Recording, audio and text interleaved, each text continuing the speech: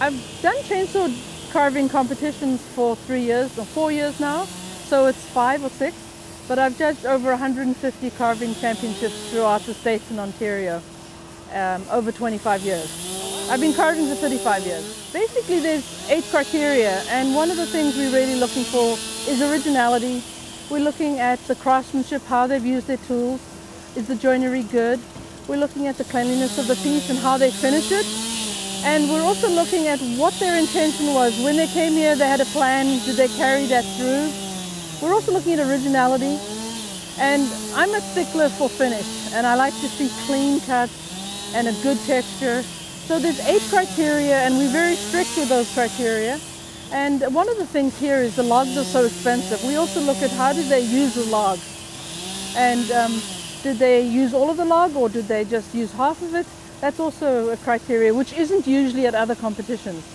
I've been here for the entire 35 hours, when it'll be 35 hours, because I want to see how they are using the logs. What are they doing to achieve their piece? And you get a real education if you're here from the beginning right until the end, so that I can really judge the piece according to the craftsmanship, how the person put it together, why they did what they did to change the design. And I think one of the most important things is to be able to answer questions if a carver says, well, why did you judge me this way or the other? And then I can say, I saw what I saw. So I've been here the whole time. I just look at the finished piece and go, that's what I'm judging on. But my knowledge base of judging is based on seeing the thing from the beginning. I don't think you can really judge very easily if you're not a carver. I'm an artist and a carver, and I understand what they're doing, and I understand their frustration and their joy when things really work out. So you have to have experience, and this is a very big competition, a very serious one.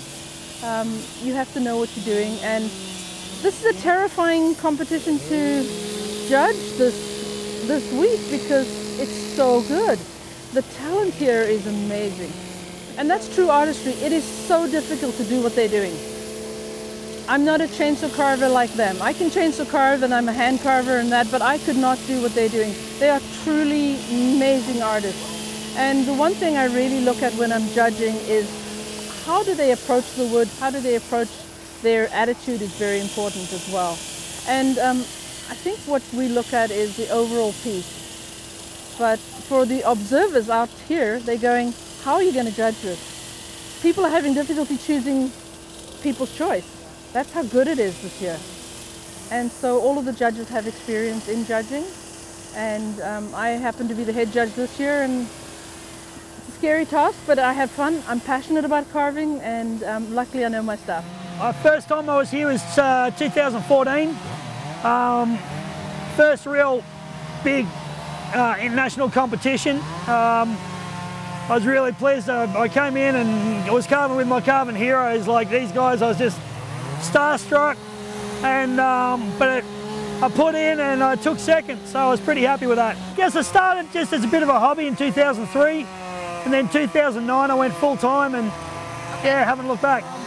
The one I'm doing at the moment, I actually got the inspiration from I've got a 5-year-old boy, and reading him a bedtime story, and it was about a robot and a sparrow, and the sparrow flew off for the winter, and he just lay there in the snow waiting for him to come back. And yeah, I tend to diversify a little bit. Excuse me. Yeah, it's kind of strange. I just try and do a better carving each time. You know, I like to do all sorts of different stuff, from mechanical things to wildlife to human form to everything, really. You really got to have a plan before you start.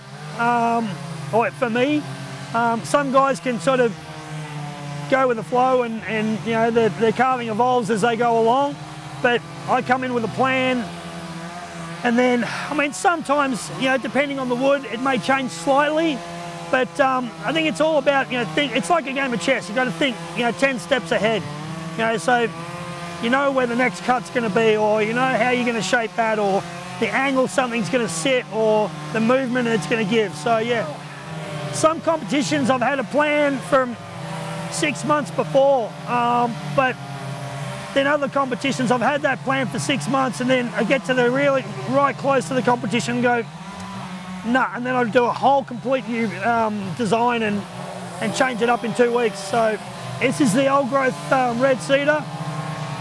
It's just fantastic. I mean, I carve cypress at home. It's a little harder than this. And then when I come here and you sink the saw in for the first time and it just cuts like butter, this is the best wood in the world, in my opinion. It's a pleasure, you know, you just feeling that saw going through and just, yeah, I don't know, it's kind of different. Every type of wood's got its own kind of feeling, I guess, but yeah, but this is real nice. It just, you can feel it going in. I've been getting more and more, I used to do a lot of work with power tools at the end, fine sanding and that sort of thing. But recently I've just gone more and more to the saw and doing more and more finishing with the saw. You know, with the range of battery saws that they got now, it's really, you can do some really fine work and really small detail with the saws now. And the tips of the saws, the bars are getting smaller and smaller. It's fantastic. In the book that I was reading, my boy, it's a kind of a nice caricature, kind of nice soft little robot. But I figured I had to beef it up a little bit for Chetwynd, you know. So it's like a big military robot, great big gun down his arm, just all beef and power. On the left arm, it's going to have a big blade coming out here, so really menacing. But then he's going to have this tiny little sparrow sitting on his finger and he's looking at it.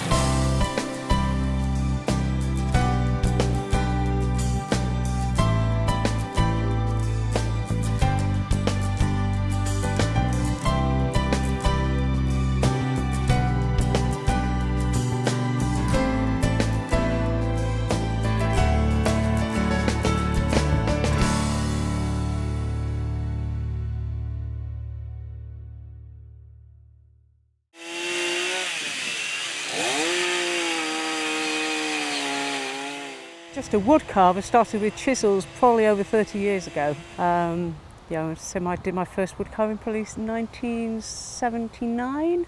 I was training to be an artist. I was working towards a degree, and I discovered in England you do a training year before you go and choose which area of arts you do. So you do a bit of everything, and in that year I discovered that I really liked working with wood. I was aware I was the only woman here, so I felt I needed to do a strong piece. I didn't want to do something that was delicate and feminine. I wanted to do something strong and sort of like, you know, so show that I'm ready to be equal to the guys. So I was looking for some sort of woman warrior, and I was looking at sort of the Norse god Valkyries, and then I came across a character, sort of an ancient Britain, a queen who actually beat the Romans. She was a real person and beat the Romans, and she's called Boudica, and it's actually a title, and it means she who wins or victory. So I thought it's got to be. That's really cool. In the zone, yeah. I mean, it really is. You're just sort of with the flow and working, and your mind's on that bit, but you're thinking about the next bit that you're going to have to work on too, and looking at that bit. But does it balance? Have you got? You look and say, is that the right length to match that piece? And you have to keep working. So you're concentrating on that bit, but your mind's sort of flitting all over the place to make sure that it's all working together. A few years ago, in a big competition in England, I did a whole day on the piece, and there was a fault in the timber, and it was what was I doing there? Like a Mother Earth type figure, and she was pregnant, and she had lots of oak leaves coming down through her hair, and like little almost egg sacs with babies in the hair as well, and she'd got children around her and a child in her arms, and I got sort of roughed out, and then all of a sudden this crack appeared across the front of her chest. Oh, no. And it was like, no, I can't have that. I could just imagine the auctioneer's hammer going down and it going yeah. So I ended up finding another piece of wood and starting again on that one. I really like what's called a power file, and it's a really small, fine belt sander, and with that you can almost make what looks like chisel marks. So it's a lot. It's as fast as a chisel, but and some timbers don't chisel. They compress and crush, and it just tears. So you have to use a sander for it. So that, and a Dremel, things like that. I have got a die grinder. I use die grinder. I don't like them as much though. They just seem too bulky. So my tools of choice are a standard angle grinder with a disc on it, a Dremel, and the power file. They're my three go-to things after the chainsaw. In England we tend to use a product called Danish oil, which is a mix of tung oil and linseed and a couple of other oils, which is a very durable thing, but it's a softer sheen to it rather than the high gloss that we seem to have got on a lot of the pieces over here.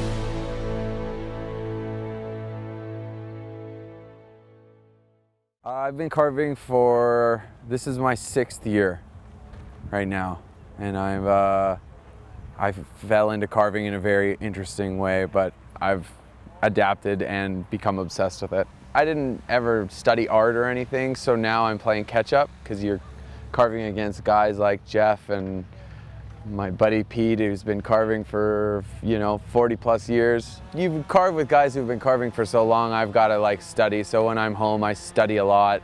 I take classes, online classes with a guy in New York, and I do clay and all kinds of things, everything and anything that I can do to learn. I really like doing kind of something that's going to make you think, like the circle of life or predator and prey, who's hunting who, kind of stuff that's a little outside of the normal, I would say. So this year I'm doing something called Grimly Complicated, and it's based off my best friend Travis. Well, he was my best friend growing up.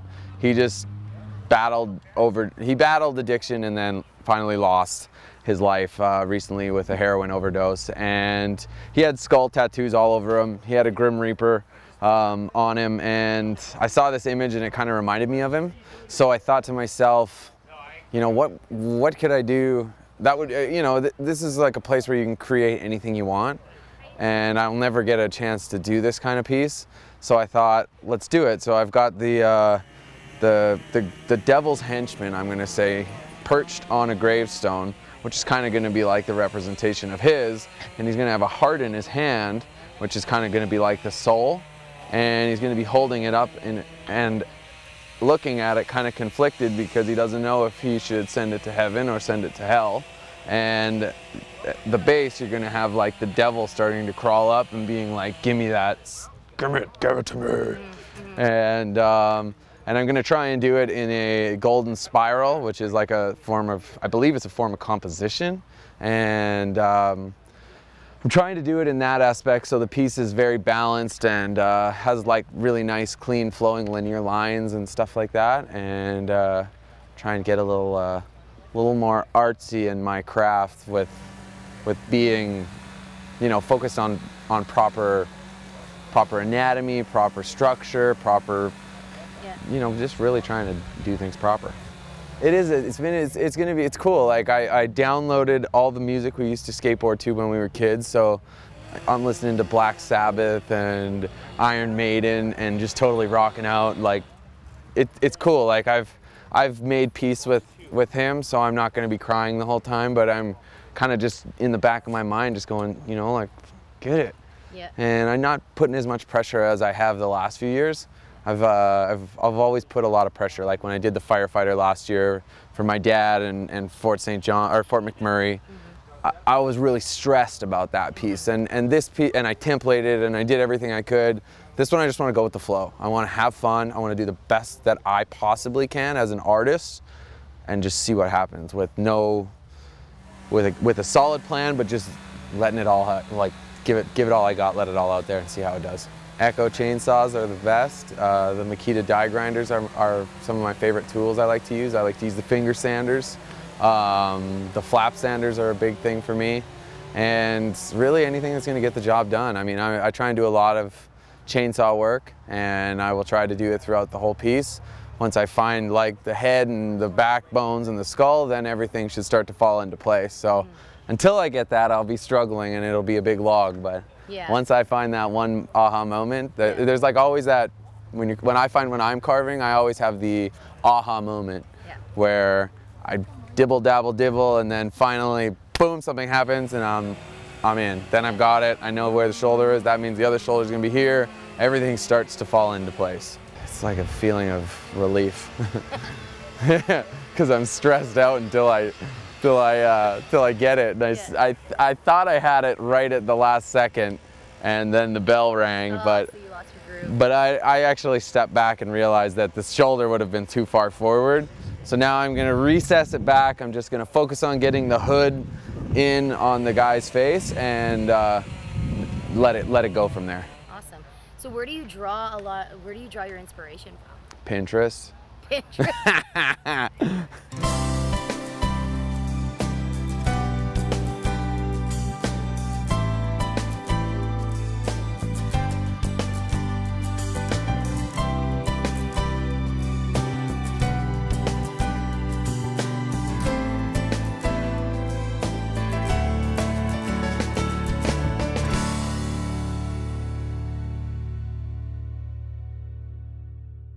Yeah, I've been drawing since I was 5 years old, and I just drew and drew that's all I basically did was draw. And then in high school I got into clay, and I got into glass blowing, and I did that for 10 years. I also went to college for digital design. And but when I was 13, I used to work at a lawnmower shop. And my grandmother knew that I wanted to become a chainsaw carver, you know, so I bought a chainsaw, and I tried starting carving, but I didn't really carve. I'm 13, I was just playing around, learning how to use a saw. And then I only had it 2 weeks and it got stolen out of my garage. Being 13, $500 was a lot of money, so I basically just forgot all about it. And 12 years go by, and my grandma, she used to always buy the bears at the fair, you know. She had them all over her yard, you know. She just loved them. And one day when I thought, that's what made me buy the saws. I thought I could do that, you know. I think I could, I don't know. But I forgot about it for years. And then about 12 years later, my grandma saw an ad in the paper about carving, and she goes, "Remember when you wanted to do that?" And I thought, yeah, I do, but I don't know, you know. Now I'm like, I don't think so. And she's like, well, I'll buy you a saw. And I was like, okay. And she goes, just promise me you'll keep your job. And I said, okay. And so I took a small carving class, just a 2-day class, you know, very basic stuff. You carve a little bear, you carve a little mushroom and a little eagle and a fish. And then I thought, man, this is what I want to do.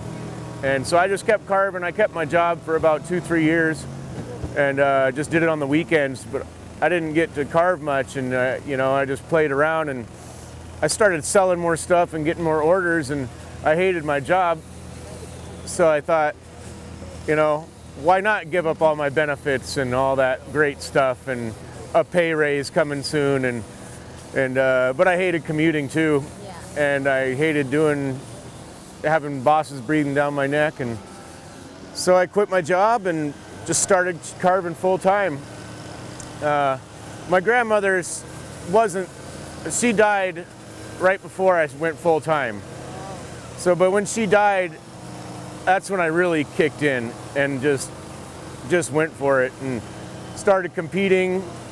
I didn't compete for about 3 years into it because I was too, you know, I didn't think I could.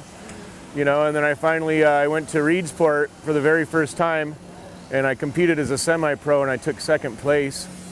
Wow. And then I thought to myself, well, I'm not going to wait around. I'm just going to make myself pro next year. You know, it's really just a tag you put on yourself. And so I went pro the next year, and I placed 8th out of about 30 guys. So I was pretty happy with that. And then I've just been trying to perfect my art ever since, trying to make every piece better than the last one. My grandmother is half Native American, and my great-grandmother is full Native American, and my uncle's the chief of the Chinook tribe, and my grandmother has had reservation land passed down through generations.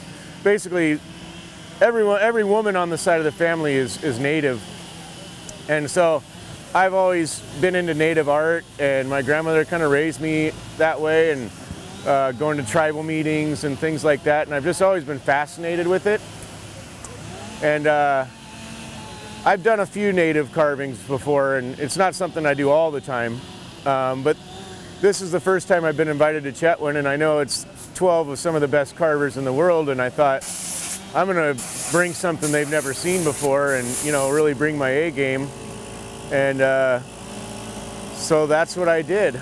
Yeah, I mean, you don't just come here with no ideas in your head. I mean, that's not a good thing to do. I've been thinking about it for a few months, but I've thrown about 5 different ideas around in my head, and and then I finally came up with this one. He's a raven dancer, and there's a story behind it. I can't really explain it because I have it written down. It's not totally memorized word for word in my head. But the raven is, there was an old chieftain. I'll tell the short version. Okay.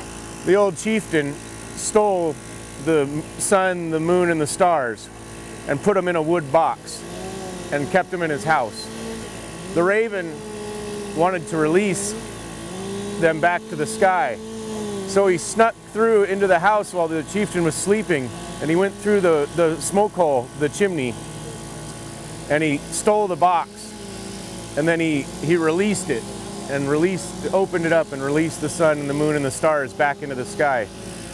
And going through the smoke hole and coming back out, see, raven used to be white, but once he went through the smoke hole, he remained black until today.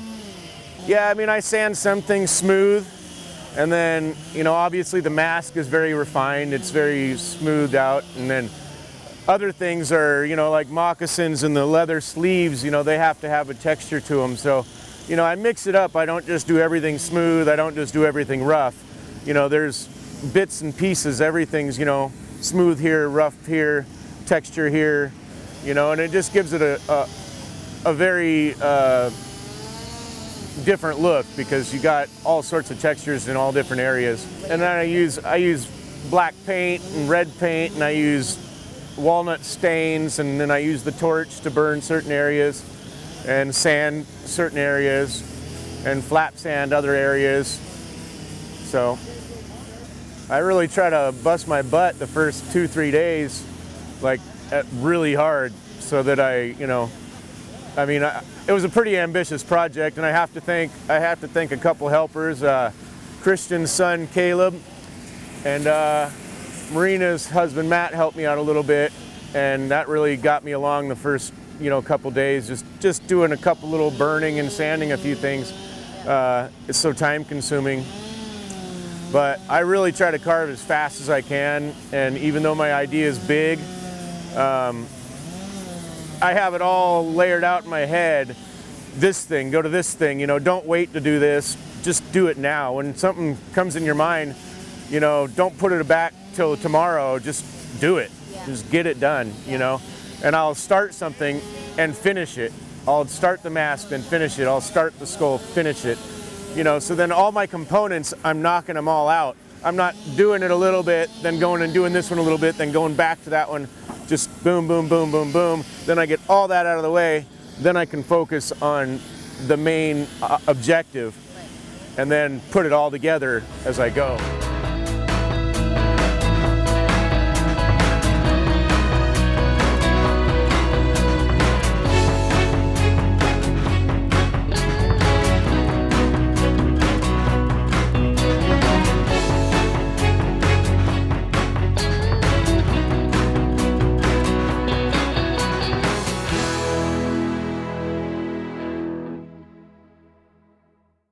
Born and raised in Connecticut, currently for the last 6 years have a shop and gallery in Gig Harbor, Washington.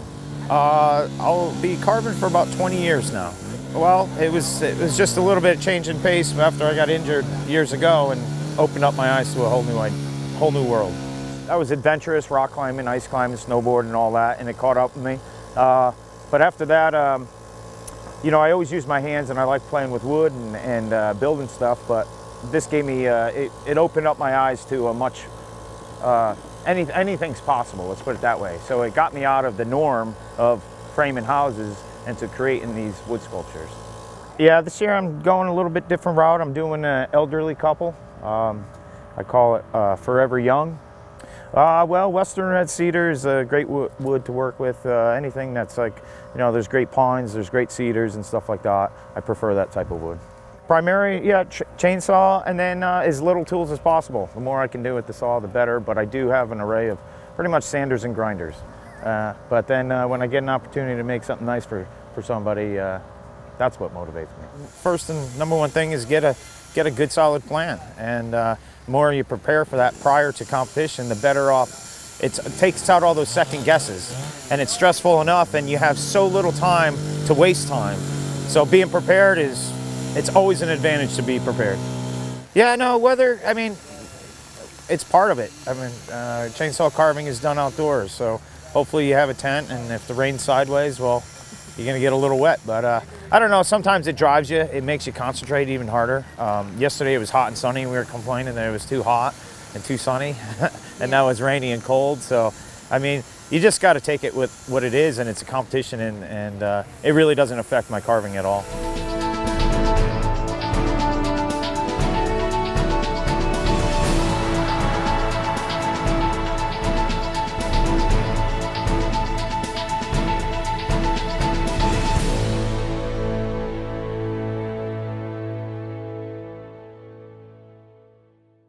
Like here at Chetwynd, you kind of got to have your game plan before you show up. You know, seeing your log, then you might have to adjust your plan, but you definitely need to have, you know, your design finalized before you come here. Now it's like if you had the bigger log, you could scale it up. Here, you know, you got to scale it down a bit. It's going to be the Predator from the Schwarzenegger movie. So pretty excited about this because it's kind of a 180-degree turn from what I'm usually carving nature stuff, you know, wildlife, and this will be something totally different for me, and pretty excited about it. Yeah, I'm not a fan of the heat. I know even today was pretty warm out here, but I think the rest of the weekend they're calling for, I think tomorrow's 80, and then the rest of the weekend's kind of cooler. I think rain Friday, so if it rains, it rains. Nothing we can do. Keep carving. Yesterday was too hot for me. Today the temperature's nice, but the rain, I guess you gotta, there's nothing else you can do about it. You gotta work through it. Yeah. It does make it a pain at times. You gotta keep all your stuff in, but still get stuff done.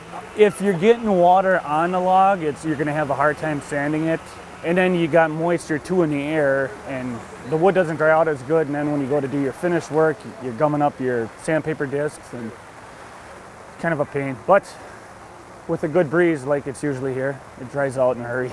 I was out cutting firewood, and I decided I was going to try to carve a bear, and it looked like anything but a bear, but I fell in love and I stuck with it. And the thing I like about it is you're always looking to get better. I guess once you kind of plateau, you might as well find something else to do, because there's never, I don't think, ever a perfect piece. There's always something you can, well, that's wrong, I changed that. And that's one thing I like about it. It's like a never-ending growth. It seems like every year you kind of have one that kind of pushes your limits, and then the following year you look back and it's like, it's kind of easy. So you're always looking for something else. And my next one, I don't know yet. I don't know what it's going to be. Chainsaw mostly, because you remove the wood the quickest, and you get something to look at in a hurry. The next thing is probably like the bigger die grinders. Those you can do a lot with too. But pretty much chainsaw is my go-to tool for doing this kind of stuff. There's some times where, it's got a meaning behind it, but there's some times too I got an idea in my head where I'm going to carve it, and I guess everybody who sees it's going to have a different feeling, so I don't want to tell them the feeling I'm having to persuade their thoughts. But I usually just the end product is your emotion then. You know, I guess when you start at it, you never know what's going to end up in the end. So This event here is the only one where I've ever had a game plan for a competition. My other competitions I get into, I usually start at the top of the log and work my way down. What happens, happens. But here, you definitely got to think up of something, and it's got to be good. You know, you can't have the average eagles, bear, you know, that kind of stuff. You got to have, seems like you got to put yourself more here. Usually my normal stuff is wildlife, so I'm out in the woods a lot, and you kind of get ideas from that. But this one here was, I seen a movie when I was a little kid and was kind of in awe by his size and look, and I figured here'd be a good spot to try to make them.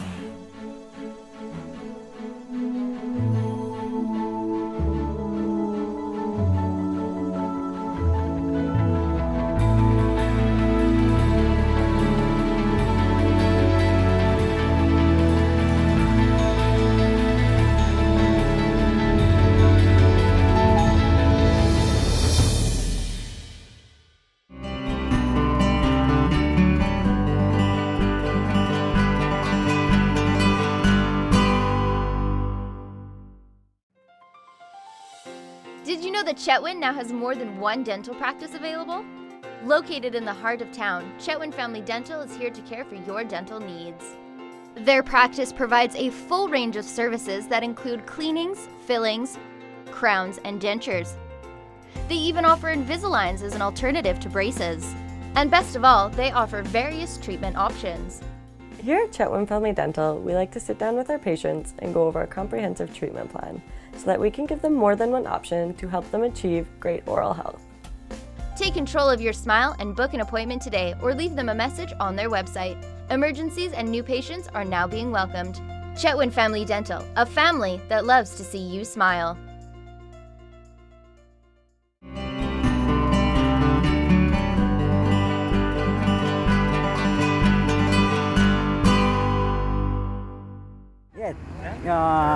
I like animal carving. Yeah. African animals. All world. all world animal I like. And usually I carve chainsaw only. Yeah. I love chainsaw. And I try only chainsaw where small detail. I try. Most competitions in Japan are chainsaw only. So, yeah, in Japan, most competitions, almost all, are only chainsaw, and they judge chainsaw only. So that's the way they carve, and they practice that way, and they carve everything that way. So the least amount of tools they use, for them, it's the better.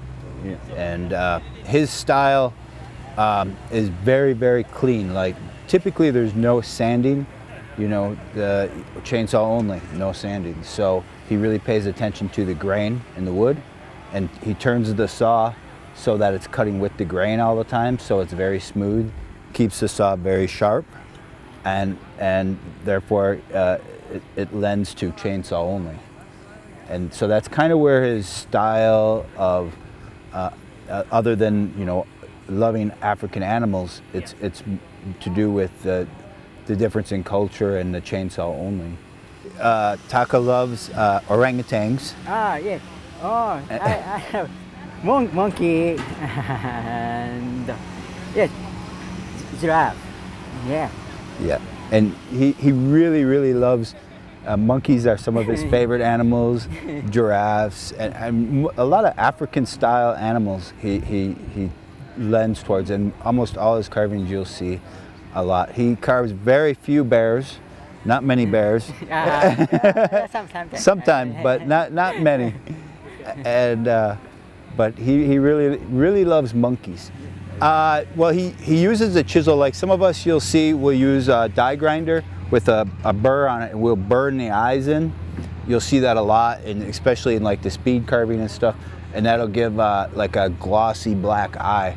And Taco will get the same effect, and he'll use a knife, and he rounds the eye, and it's so sharp where he goes in, and it leaves a nice undercut for the eyelids and the eyeball. It's actually not a lot nicer, but it's very clean, very sharp knife, and it's, yeah, Japanese perfection here.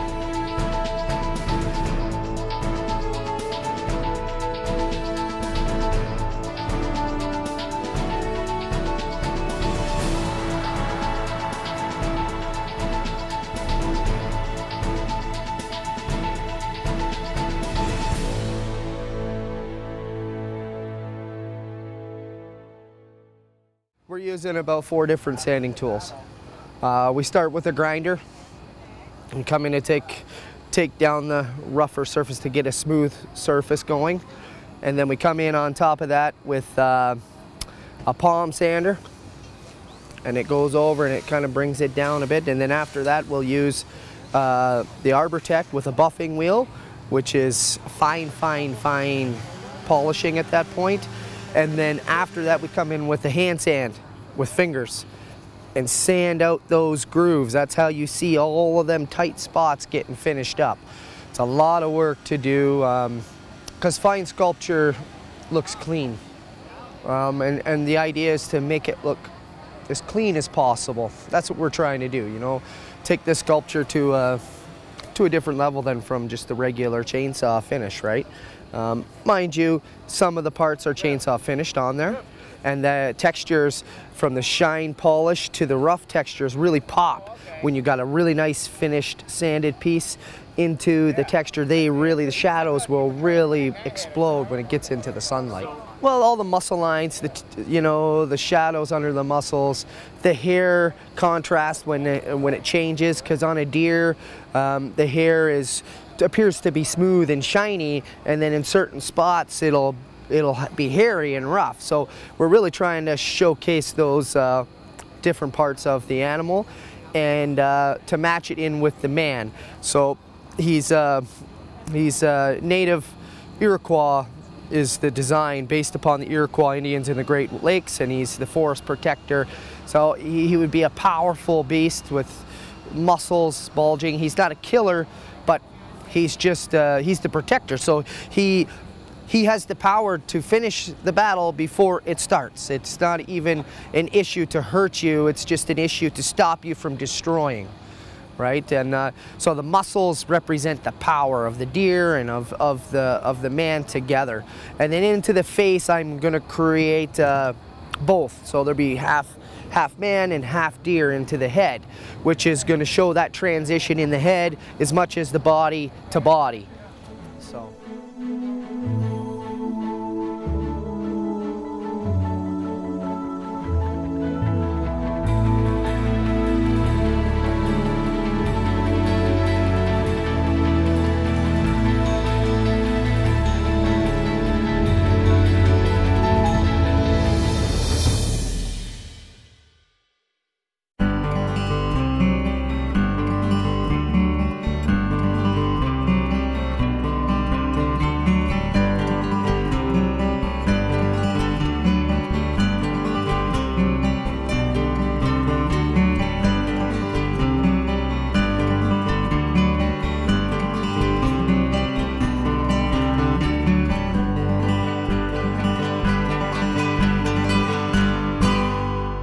Yeah, well, I was going for something that I have a lot of experience with, and face planting.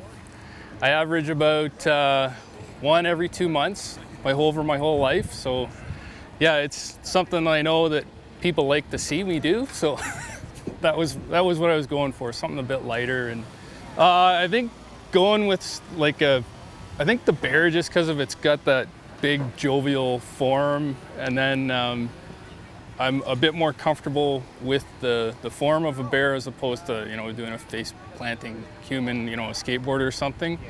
Then being able to work some of the other characters into it. I'm gonna have a little whiskey jack kind of checking him out as he's flying through the air, and then a salmon falling out of his mouth.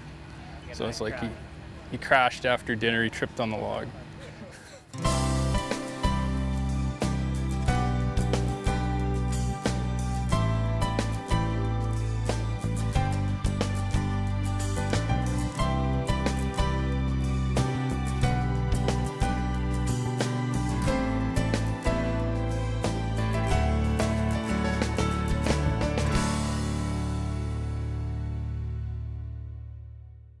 Believe it or not, this is my very first event, professional. I think I was kind of forced into this. So it was very good, so I am pro. I'm always a fan of bigger is better. However, I have seen smaller, more finesse, and I'm a go big or go home kind of guy, and I've always pushed my boundaries, and that's my fault. For every competition that I go into, I overdo it a little bit. I am Randy Goshi. I'm from Soto Indian Band. I'm from a reserve. I thought, how cool would that be to incorporate some,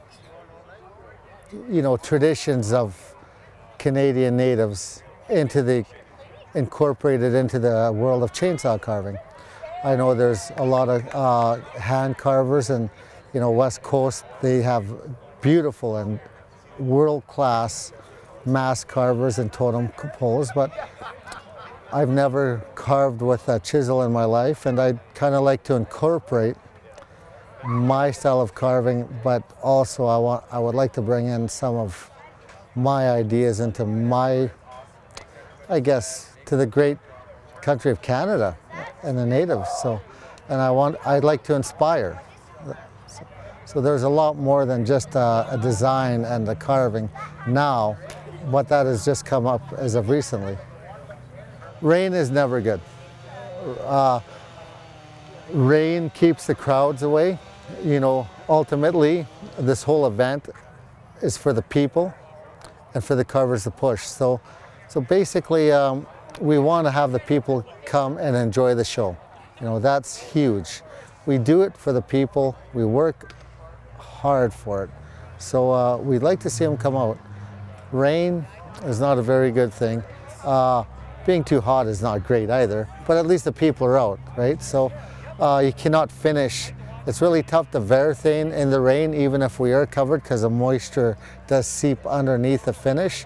And it may look good now, however, give it a month, then the water starts coming out of it, and you have to redo the whole job, so the finish, yes. So I'm kind of doing a little bit of something a little more traditional along the lines in native ancestry, but not so much in my culture, more in the New Hawk. So what I'm doing is I'm doing the raven dance, the transformation dance, and it's significant to the Bella Coola. So, and I'm incorporating some of their style, their culture into it, and I'm utilizing some of their techniques they use for mask making. So there's a method to the madness. So it's going to be basically, there's going to be some cloth like running down the robe, like some strings, if you will, and then maybe a bracelet or necklace or something. So see which way we can incorporate it into the carving. See how much time we have. So what I want to do is I want to push the moisture into the fibers, and which makes them more malleable. So if the fibers are more malleable, you can work with them, and I want to soften them up and break the fibers up, because if it's dry and I start breaking up the fibers, they'll start breaking.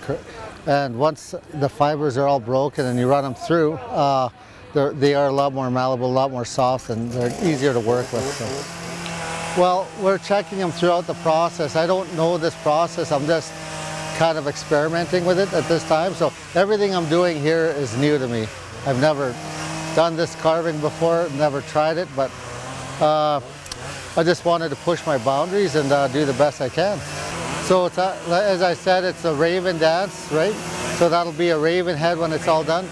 Yeah, no, that's fine. Shows how good my carving is. So that's all going to be black, and he's going to be blended in with a black. He's in the middle of a dance pose, right? So right now he's dancing. He's doing the transformation dance. So that's the pose. So yeah.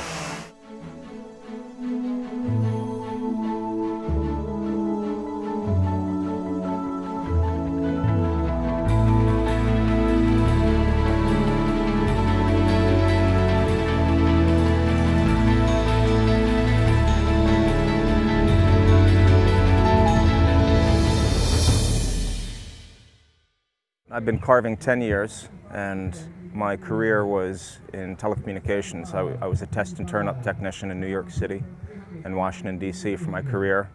And I moved up to New England to help a company expand their network up to Vermont. And I got a little burnout with the on-call. Had bought a second piece of property, went to a log home show in Hartford, Connecticut, and there was a guy carving. And I'd seen basic square bears before, but it just never appealed to me. But this guy was carving a hyper-realistic grizzly bear, and it just suddenly appealed to me that you can get that much detail into a piece of wood that fast with a chainsaw. So I actually took a class because I never used a saw. And after I understood the equipment, I called a logger, got a bunch of white pine delivered, came home every night, stood up a log, and worked out my frustration. Yeah. 2 years in, I went to a gathering called the Ridgeway Rendezvous out in Pennsylvania. A couple hundred carvers from around the world. The only thing you have to do is put a piece into the auction that helps them kind of backfill the money they put out to help people with meals and things like that. And a lot of competition carvers there doing big pieces. You're donating it. People are going for top auction, and I ended up as a part-time carver 18 months in, getting 6th highest out of about 190 carvers. But walking around and seeing the quality of work overall that guys were making a living with, I realized I was already right there.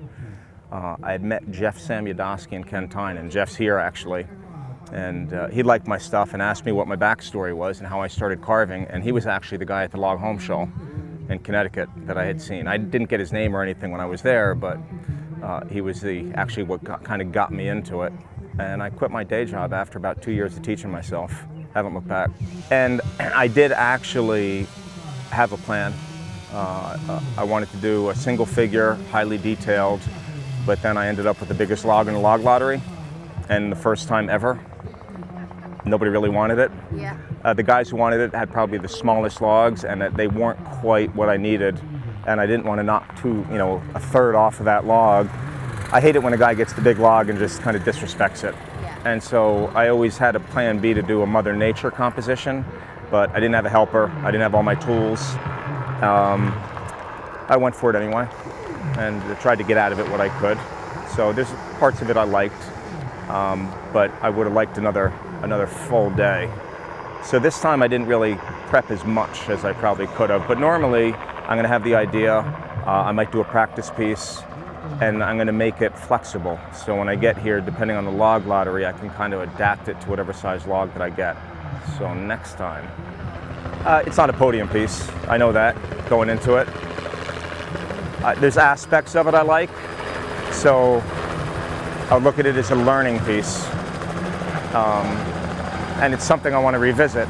That Mother Nature, I grew up in the woods. Even though I grew up in North Jersey, I grew up hiking in the woods a lot.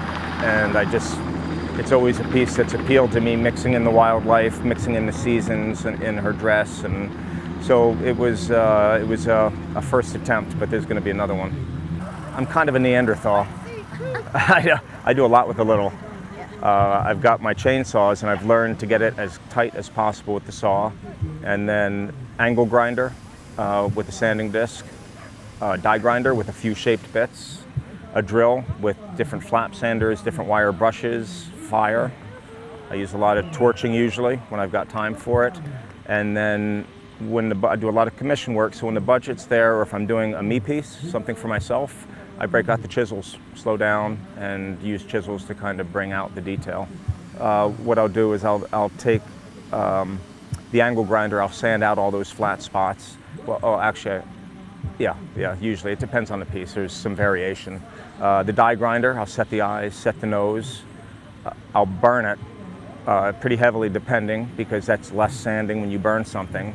And then I'll use the drill with nylon brushes and wire brushes to knock back that burn. And then I'll kind of do another sweep again with some of the other tools, and the chisels a little bit to tweak the eyes and tweak the nose. But not a lot. I mean, you can do so much with so little with wood. I had to do a big alligator for a flower show, and I didn't have a lot of time, so instead of sanding the whole thing, I used oxyacetylene, which burns hot. I burned it, and then I knocked all that back. It raised the grain, it cleaned up all the fuzzies, so it was a time saver. Yeah, and I would have done that up here if I had my oxyacetylene, burn in between all those rocks, clean up all the little hangers and furry stuff you can't get to. and then you can get a little nylon brush in there and clean it all up. Yeah. I just didn't have that option here. Yeah. This is the best competition in the world. There's a World Cup in Germany, but as far as being able to come up here with no theme, with wonderful wood, with a town who's an incredible host, this is a family reunion when you come up here. And we all know each other, we all see each other all over the world. You know, everybody is going full on here. I mean, you can see when you walk around there, most of those pieces are podium pieces. Most of those pieces in another competition are first place pieces, but there's only one first place. I do not envy the judging up here, but we all love Chetwynd. We make the effort to get here. I mean, 2 weeks notice, not a cheap flight, rent a truck, fly into Edmonton. I'll break even, and it's a win-win for me. I'd love to see him take all these older pieces, put up a steel building and start a museum. You have the evolution of chainsaw competition pieces in this town, and it would be wonderful, instead of seeing them sold off, to see them stay here so people could come in and see how things have evolved over the last 13 years. Pretty incredible.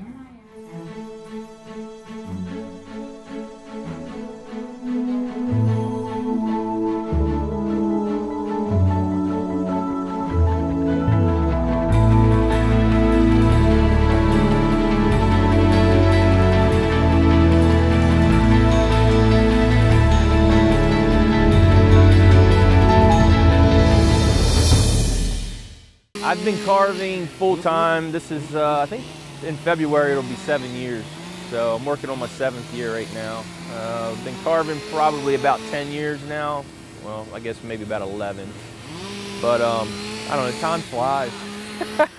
Well, it was a hobby, you know, like a lot of us start out just goofing around and it just grows into something. A lot of the guys that are here I met like 9 years ago. I learned a lot. I mean, I kind of look up to a lot of the carvers that are here.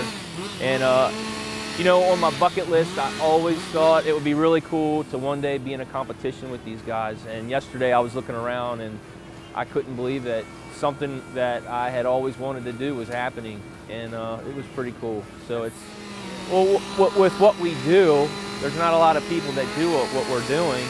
And to come together and then all try to make a really cool piece, it's kind of neat that we can help each other out and talk and, you know, help each other with what we're doing and creating. So, well, my piece, I have been wanting to do this piece for a while. So I'm always thinking about things that I'm seeing, and then I try to remember that, or I'll do a sketch of different pieces that I think eventually could be something that I could make in the future. I might not make it for, like the piece that I've created, that was like 5 years ago I thought about that piece. So it's just a piece that I've always wanted to create, and I thought if I ever had the chance in a competition, it would be a good piece to make. So I don't get to create wildebeests and crocodiles very often where I live. It's always bears, eagles, and, you know, turkeys, and so, but yeah. I like to be out in the woods. I like to be fishing, hunting, hiking. Anytime I can be outside or even at the beach, I mean, just nature in itself is all the inspiration that I need. I like to create wildlife sculptures, so most of the pieces, you know, that's where I'm getting my inspiration from. You know, they all have something a little different that that I like. Even sometimes it just comes down to just the smell of it is nice, but some pieces hold a better detail than others. I was in California earlier this spring in March. I got to carve some old growth redwood. That was pretty cool. I mean, I'm carving a piece of wood that's like 2,000 years old. That's pretty neat. I've carved some sinker cypress, really old cypress that was pulled up out of a river. That was some cool stuff. Some of that could have been cut down by the Native Americans. You know, it's so old, the wood. I guess the old growth type wood just has something about it that almost feels sacred, like I'm not supposed to be carving it, you know, because it's so old, and I don't know. But it's kind of neat because then you breathe life back into the piece of wood, and you know, that's pretty cool too. This wood here, well, it's a log draw in the competition, so my original idea is still pretty close to my original drawings. But when I saw some of the really large logs here, I really would have rather had a larger log. But the more I took and looked at the piece that I had, I kind of figured if I cut it right, I can make it happen. I just have to make the right cuts.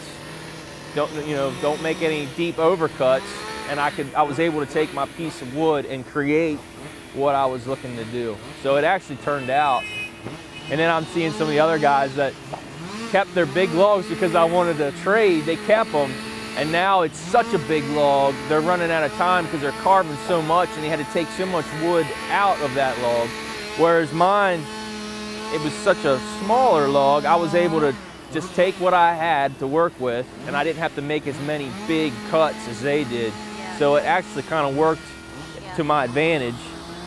But well, that's the thing about the logs, you just never know what's in there. I mean, there were some other logs I saw, one of the carvers, the face just fell off from her piece. It just got so much rot, and then it just falls apart. So I saw them, they were in there patching it, trying to put glue. I didn't have any issues like that. I got lucky, my log was pretty solid. So I had a few small cracks, but nothing that wasn't, nothing major. So personally, I like burning, and I like the shadow effect of even just hitting with a little color or paint. It brings things to life, I believe. If you have a sculpture that looks good raw without any burning or any color, you've got a good sculpture. Once you add the colors and the burning, it just enhances it that much more. So I knew that once the piece was carved and finished, I talked to some other guys. They said, don't paint it, don't burn it. I said, nah, it's gotta be burnt. There needs to be a separation of different pieces, of what's going on in the piece. So with the crocodile coming up, the white teeth of the sapwood that I used, the wildebeest, I needed to have that dark color of the wildebeest, so I went in and burnt it.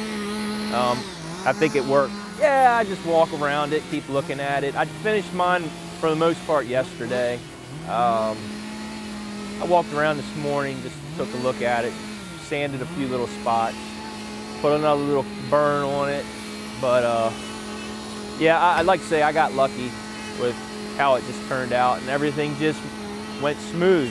I had no issues. I didn't have to fight the log. I already knew in my mind what I was making, so it flowed so nice, and it was a lot of fun. I had a good time. Yeah, the carve was fun.